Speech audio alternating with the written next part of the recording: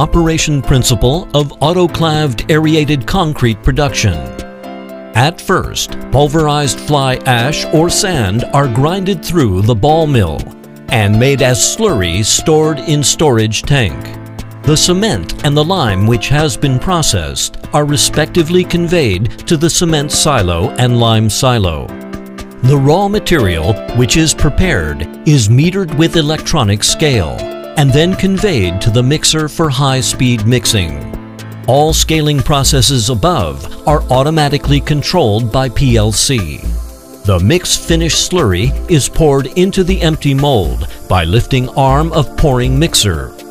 Bubble process machine vibrates with slurry in the poured mold to remove big bubbles.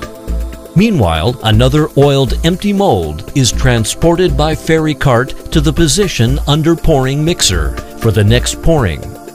The mold in which the air bubble has been removed is conveyed on the ferry cart through the friction wheels and transported to the rail for pre-curing.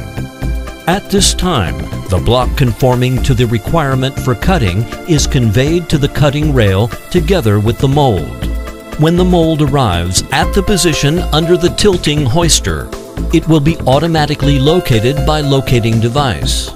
The tilting hoister takes the mold frame, which has been located, and conveys to the cutting station. The mold is turned over in 90 degrees by the tilting hoister and put on the first cutting cart. And then the tilting hoister holds the combination finished empty mold to the returning rail for oiling. The first cutting cart carries the block and passes through the horizontal cutting and groove device to the vertical cutting position. The cart exchange device jacks up the block as well as its side plate for vertical cutting. During vertical cutting, the cylinder tension device will be swinging back and forth. After cutting, the second cutting cart comes to carry the block and the side plate to the semi-finished product hoister. The semi-finished product hoister takes the block to the tilting table, which removes up-down scrap materials on the body. And then the body is transported to the trolley for grouping. After this, the empty side plate is hoisted to the side plate rail, then returns to the mold combining position.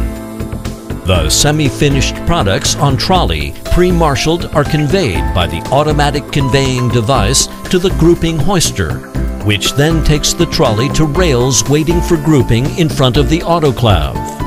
After finishing grouping, the trolleys are pushed into the autoclave automatically. The autoclave finished products are taken out by out-of-autoclave device. The finished products are hoisted by the hoister to the finished product conveyor line, and then transported to the position under the demolding hoister. The demolding hoister takes the finished products on the traverse device under the separator. At the same time, the empty side plate will be hoisted on autoclave trolley. After the finished products on the trolley are separated, the demolding hoister take the trolley together with the empty side plate to the returning line and transported by the conveying device to the pre-marshalling position of trolley. The traverse device under the separator will carry the finished products on the lifting platform of separator for separating the finished products. The separating finished products are hoisted by the hoister to the packaging line for classifying and packaging. The packaged finished product will be transported by forklift to the finished product storage yard. The production shall be completed on the whole production line during the process of the continuous and repeating above said production flow.